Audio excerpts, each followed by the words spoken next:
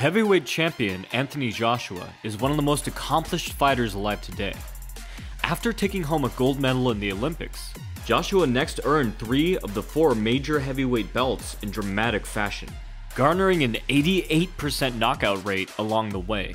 He's also the first champion to ever post video of himself watching my videos. Firmly forward neutral stance and a narrow southpaw stance. So, no pressure. Moving on. Joshua is currently looking to take the 4th belt to become undisputed heavyweight champion. Standing in his way is Tyson Fury. But while Fury has been lauded for his ring craft, and Wilder for his raw power, Joshua has been shoehorned by many as the guy who's simply naturally gifted.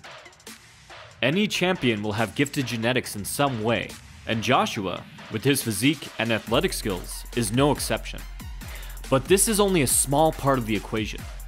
Joshua is in fact a great boxer, and in particular, he's a nuanced and highly creative counterpuncher. While you may have seen highlights of Joshua beating up on opponents against the ropes to finish fights, the whole reason they're on the ropes in the first place is that Joshua already damaged them enough to put them there, and he did this with high-level counters.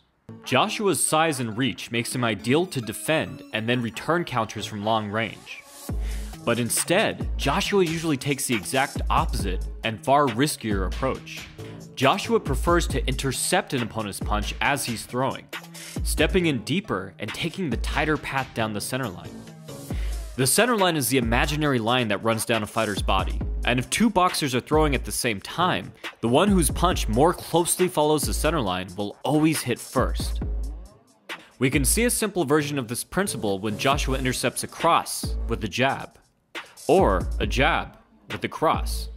Only it's not so simple, as Joshua must adjust his position through head movement and footwork in real time as the punch is coming at him. This both avoids his opponent's punch and aligns Joshua's own punch down the center line. A big part of this is also proper punch selection. For instance, a cross will always take a tighter path down the center line than a hook. But this particular counter is so devastating to Joshua's opponents because he steps and slips inside as he throws. This not only tightens the angle, but puts far more power into his punch. A cross to counter a hook is boxing 101. However, due to his footwork and head movement, Joshua can use non-traditional counters that usually should not work to great effect. For instance, Joshua will often counter a cross or overhand with a hook or uppercut. Since a hook takes a much longer path to its target than a cross, Joshua must use footwork and head movement to cheat his punches closer to the center line. He can step inside to allow his opponent's right to sail past him, and then pivot to shorten the distance of his own punch. Pivoting is a highly underutilized method when it comes to countering. Know how when Joshua throws a hook at the same time as his opponent, that it's his pivot that both moves his head out of the line of fire and shortens the path of his own punch. But the most impressive counter that Joshua regularly pulls off is to split his opponent's jab with a lead hook. Splitting an opponent's jab with the left is difficult enough from southpaw, but at least in that instance, the right foot being in front allows more possibilities to create angles. But like Frazier, Joshua uses outside head movement from orthodox to successfully land this rare counter. There's a reason this counter is usually best for shorter fighters like Frazier. It can turn their lead hook into more of an overhand. But once again, Joshua uses his superior reach in unexpected ways, slipping and then pivoting instead. Aside from counters, Joshua is great at finding creative angles for his punches in general. After all, counters don't mean much if you can't take advantage of a hurt opponent and finish the fight. Something Joshua truly excels at is stepping around opponents to align his punches through the cracks in their guard. For instance, he can sidestep to align his shoulder with their center line in order to slip an uppercut up the middle.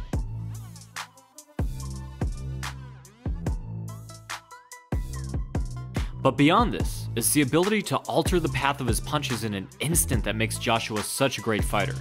Note here how Joshua's opponent tries to stay safe by crouching and cross-blocking. Rather than throw blindly, Joshua both tracks his opponent's head movement and angles his own punch to hit the small opening between his opponent's arm and shoulder.